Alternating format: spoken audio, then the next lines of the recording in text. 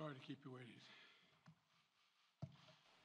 The Russian military has begun a brutal assault on the people of Ukraine. Without provocation, without justification, without necessity, this is a premeditated attack.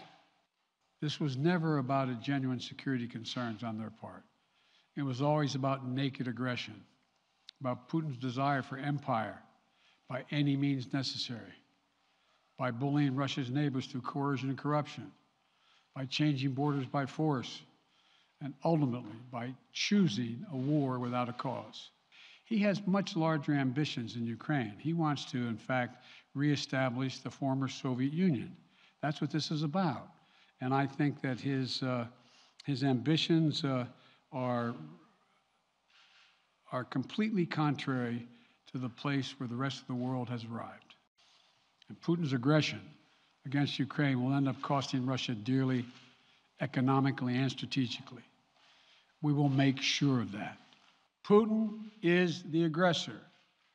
Putin chose this war, and now he and his country will bear the consequences. But this aggression cannot go unanswered. If it did, the consequences for America would be much worse. America stands up to bullies. We stand up for freedom. This is who we are. We will limit Russia's ability to do business in dollars, euros, pounds, and yen to be part of the global economy. We'll limit their ability to do that. We're going to stunt the ability to finance and grow the Russian military. We're going to impose and we're going to impair their ability to compete in high-tech 21st century economy. We've already seen the impact of our actions on Russia's currency and the ruble, which early today hit its weakest level ever in history. The Russia stock market plunged today.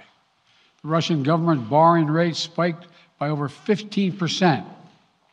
In today's actions, we've now sanctioned Russian banks that together hold around $1 trillion in assets. As promised, we're also adding the names to the list of Russian elites and their family members that we're sanctioning as well.